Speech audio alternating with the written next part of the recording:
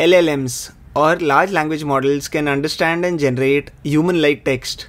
These models are trained on huge amount of data and can perform a wide range of language-related tasks such as translation, summarization, and conversation.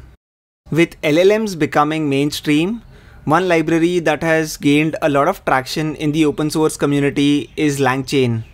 LangChain is basically a framework designed to streamline the integration of large language models with external data. LangChain basically enables developers to create user-friendly applications that leverage the latest advancements in natural language processing. In this video, I'll try to explain the issues of LLMs that are being solved by LangChain, which is the reason why it's gaining so much of popularity. Imagine you're creating a text summarization solution using ChatGPT. There are two alternatives that are available. One, for people who are not developers, they can use the browser, share the request to OpenAI, and OpenAI will give you the result. The second option is for developers. So for developers, they can basically make use of the OpenAI's API, pass in the input as form of a query to the API, and get a response from the OpenAI server.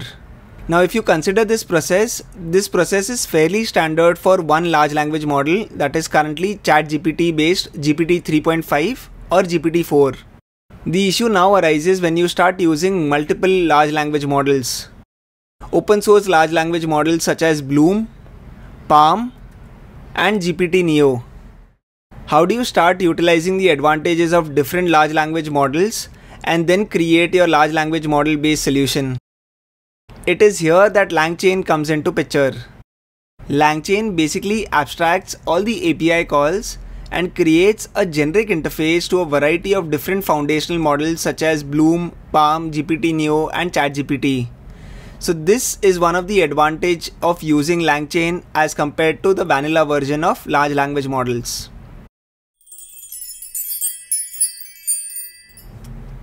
It shouldn't come as a surprise to you that large language models don't have memory. If you're planning to create applications like chatbots using large language models, it is extremely essential that the chatbots that you create remember previous conversations.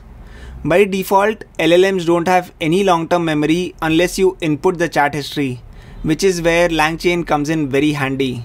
Here is a small example of how a large language model would behave without memory and with memory. When I ask the final question without memory, it doesn't remember my name. LangChain abstracts out all the memory requirements that you have so that you can create chatbots with memory.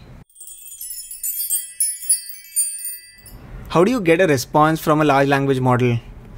You feed in an input question or an input prompt, pass it through the large language model, and get a response as the output. LLMs, however, possess uncanny APIs. Despite the expectation that inputting prompts in natural language would be intuitive, achieving the desired output from an LLM often requires significant adjustments to the prompt. This is an iterative process and is referred to as prompt engineering.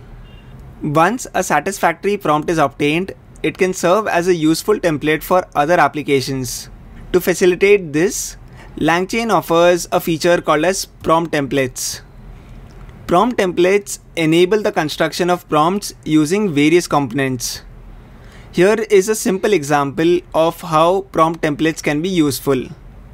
So if you look at the code, you have a variable called as input template, wherein you've defined the input prompt that you have to share to ChatGPT or any other large language model.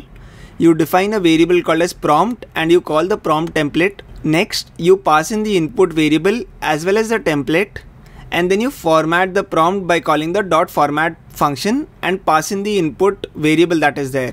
This process that you see right now that I followed is basically called as zero-shot problem setting, where you hope the large language model was basically trained on enough relevant data to provide a satisfactory response. We'll cover all of these fine details in the upcoming videos, but I wanted to give you a heads up in terms of how prompt templates are useful in LangChain. As you might have guessed by the name LangChain, one of the most important features of LangChain as a library is the feature of creating chains. Chaining in LangChain simply describes the process of combining LLMs with other components to create an application. Some of the examples are combining LLMs with prompt templates, combining multiple large language models sequentially by taking the first LLM's output as the input for the second LLM. And this can be kind of extended for multiple LLMs together, which is what I'm showing here. This is a very powerful technique in which you can kind of create really long chains and create an entire end-to-end LLM based application that can carry out a really complex task. One of the major issues with LLMs are that they have been specifically trained for one duration or one snapshot of data. Data beyond that, they have very little knowledge about it, which is where agents come into picture. Suppose if you want the LLM to access a Wikipedia article.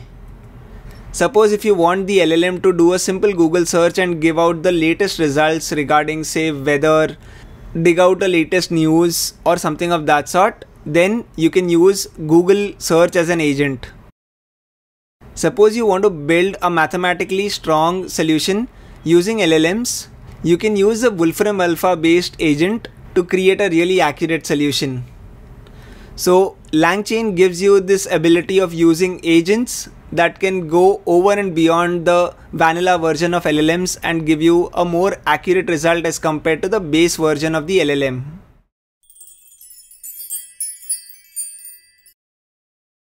So just to sum up, LangChain is basically an open source library that enables anyone who can write code to build LLM powered applications.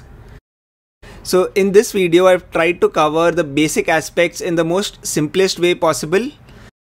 And in the upcoming videos, I'll take you through every aspect that I've covered in this video, and I'll show you how simple the code becomes when you start using LangChain, the amazing library for large language models. Thank you for watching the video, and please make it a point to subscribe to my channel for more such amazing videos.